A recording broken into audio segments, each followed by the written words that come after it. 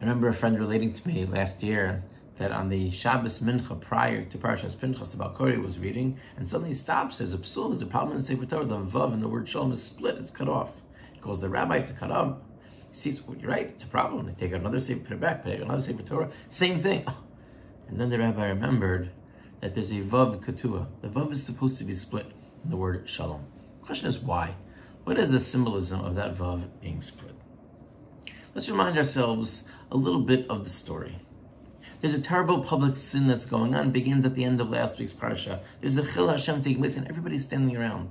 Vayar Pinchas. Pinchas sees what's happening, and he takes action, and he kills Zimri, a prince of Shevet Shimon, and Cosby, a princess of Midian, and the plague ceases.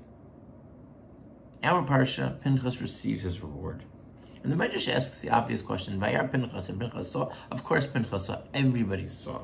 The Chulam lo ra'u, and they didn't see. It says that it was in front of all the Jewish people. That was part of the Chil Hashem. So clearly Pinchas saw something different. He saw something that not everybody else saw. What did Pinchas see? The Gemara in Sanhedrin on Daf Pei Beis says, Ra'a Maisa v'nizkar halacha. He saw what was happening and he remembered the halacha that kanoim pogimbo, that in such a situation you are allowed, a zealot, of somebody who's careful and concerned for the honor of Hashem, is allowed to intercede.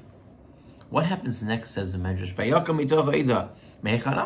He got up. Where did he get up from?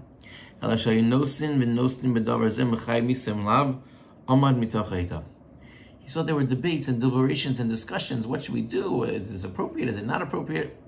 And while they were sitting around talking and nobody was taking any action, Pinchas got up and he took action. So what was different about Pinchas? Why is it that Vav is split? Why is it the Vav in Shalom is split? The Ksav HaKabbalah explains that Shalom does not mean peace. Shalom comes from the shoresh, from the root of shalem, of something being whole. When you are whole or complete with someone, then you are in a state of being at peace with that person, or with that nation, whoever it might be. So much of life is about trying to become shalem, about becoming complete, reaching shlemus.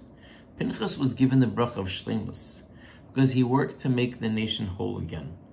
And therefore, as a reminder, he's given this bris of shalom. He's given this bris of shalom. But sometimes we're held back. We don't act. Why not? It's not because we don't care. It's not because we don't feel someone else's pain, but it's because we start thinking too much. We start thinking, will it really help? Will what I am doing make a difference? Maybe it's not worth it. Maybe I'm not doing the right thing. Maybe it's only going to help a little bit. There's a bigger problem that needs to be addressed. Pinchas saw that everyone is standing around and putting committees together and discussions and vote. That's not how it works. That's not how a solution happens. Right now, there's a terrible tragedy going on, a travesty, a desecration of God's name, and I need to intervene. That's what Pinchas saw. He didn't just see what was happening. Everyone saw that. But he saw the reactions and the debates. And Hashem rewarded him for those efforts.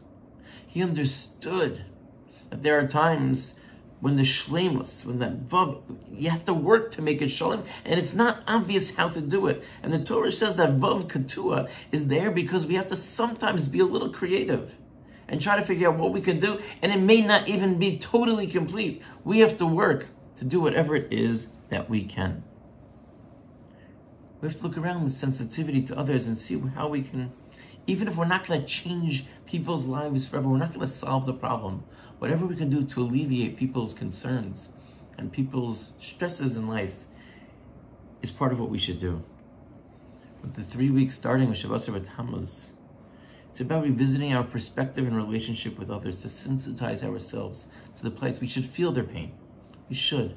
And that's an important step.